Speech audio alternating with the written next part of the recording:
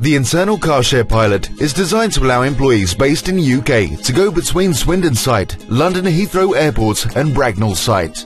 There are multiple components which all work together to enable and run a car share. These components include telematic devices, mobile apps, RFID, fleet management software and a vehicle logistics team. Car sharing operates mainly through an app which the employees need to download and install in their smartphone. Through the app, the employees need to register for the program using their work email ID, followed by a brief registration and verification process. They will also be given a link to use if they prefer to book their cars using their desktop.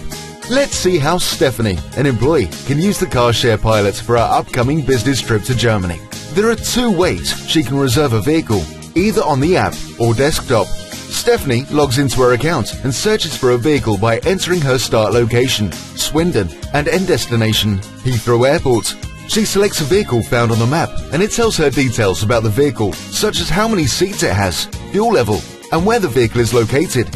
Stephanie can either reserve the vehicle now or reserve it up to 3 weeks in advance. She can click cancel in the app or website if she no longer needs the reservation. When Stephanie is nearby the vehicle, she can unlock the vehicle by tapping Start Trip, and the door will automatically unlock.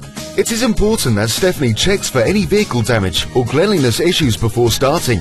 If she notices anything, she should contact the Carshare team through app and report it. Then she can start driving. Once she reaches Heathrow Airport, she takes it to the valet. She will find a special RFID card in the glove box to give to the valet, who can use the RFID card to lock and unlock the vehicle. The valet gives her a slip for her to keep until she wants to pick up the vehicle again. Stephanie then clicks End Trip in her app. Now she's at the airport and ready to go to Germany, thanks to Carshare Pilot. Once Stephanie returns, all she needs to do is go back to the valet with her valet confirmation note, and they will return the vehicle with the RFID card. She can now go on her phone and book the vehicle just like she did on the way there. When Stephanie returns back to her office location, she then parks the car in its original location, putting the RFID card back in the glove box and pressing End Trip on her app. The car is now available for another employee, ready to use. Stage 1 of the pilot will be providing round-trip only car sharing between Swindon and Heathrow airports. Stage 2 will then add Bracknell as an additional location, and Stage 3 will cater for one-way trips and without the need of an RFID card for valet.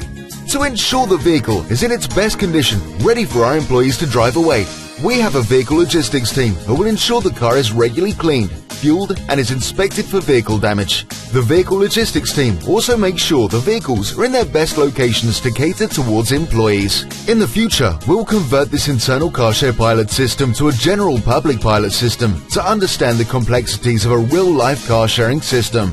This brings up a lot of challenges like gaining government authorities' permissions and licenses, having agreements on parking spaces, having agreements on fueling and insurance, to name a few.